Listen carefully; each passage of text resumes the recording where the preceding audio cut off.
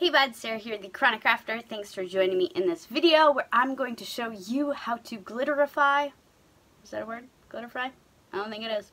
A wooden box or rolling tray for your stoner kit. So you can buy these at any craft store or on Amazon. I'll have links to everything I use down in the description. So they come unfinished, so you're going to want a white acrylic paint to do a base coat and another colored acrylic paint as well to add some color. Optionally, you can also use these really fucking cool paints from Folk Art called Color Shift, which does what they say. The color shift, this one goes from like red to blue to purple. It looks super sweet and it's really easy to do as well. So other than the paint and the box, you will also need some Mod Podge. This one I have is gloss because I like glossy things. And you're going to need some glitter as well. You're going to want some like fine glitter. If you want, you can get some cannabis glitter from my Etsy store, link down below. Anyways, here is the little wooden rolling tray that I did up that I'm going to be showing you how I painted this in the video. So let's just get right into it. I almost forgot the chronic part of this chronic crafting. So let's have a bong doke.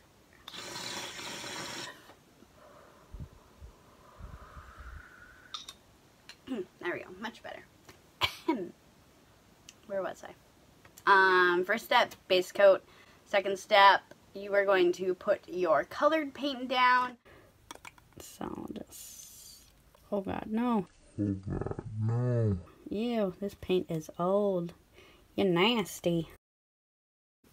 Depending on the color and quality of your paint, you might need to do 2 coats. As you can see, this one is kind of like streaky and crappy looking. If you want a easy way to speed up the drying process, use a hair dryer. It's amazing.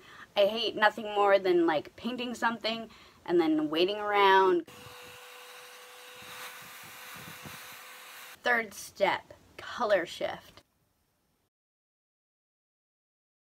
After applying the acrylic paint and the color shift paint, it was time to add my glitter. This is also super easy to do. So to coat my tray, I'm going to be using some Mod Podge. I also have some hollow glitter that I'm going to be mixing with the Mod Podge, some iridescent flakes, and of course some cannabis glitter. I'm going to start by pouring some of my Mod Podge into my container, just a nice amount. Don't need to be too crazy. If we don't have enough, we can always mix up some more. So we're gonna do a big splash of hollow, little splash of iridescent flakes, and a big dose of cannabis leaves.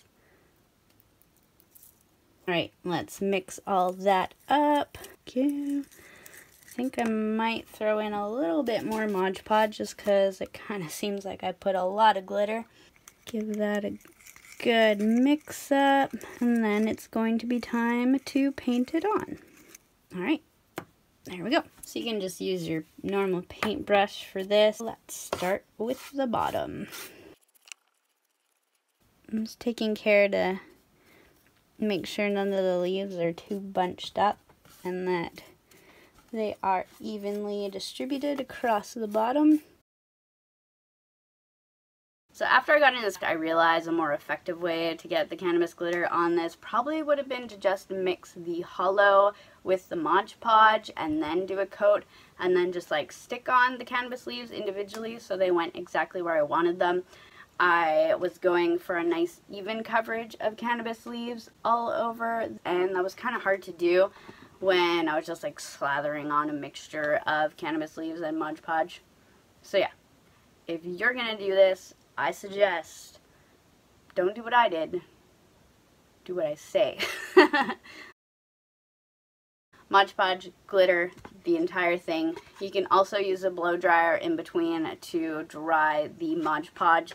You will know it's dry when it goes from like a cloudy color to like a clear glossy color.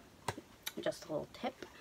So yeah, it's as easy as that. If you want to do this craft, then look down in the description and there's a link to a bunch of products on Amazon that I used in this video Or of course you can just go to your local craft store, Michael's, Hobby Lobby, and pick up these items as well. This was the first craft that I used my cannabis glitter with, and I'm just so excited about it. I have been wanting cannabis glitter forever, and I'm so happy that I finally got my hands on some. If you want some cannabis glitter as well, look down in the description, and there's a link to my Etsy store where I have some for sale, and you can cover your own wooden tray or stash box with cannabis glitter too. Thanks for joining me in this video. Be sure to hit the thumbs up button if you enjoyed it. If you have any questions about the process or anything, just leave them down below and I'll get back to you as well. If you haven't already, subscribe to my channel, and we will see you again soon. Bye.